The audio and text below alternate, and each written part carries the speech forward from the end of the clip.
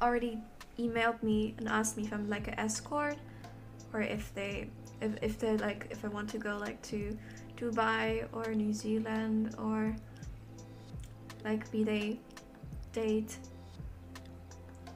And the funny thing is, I had the most requests when I was underage.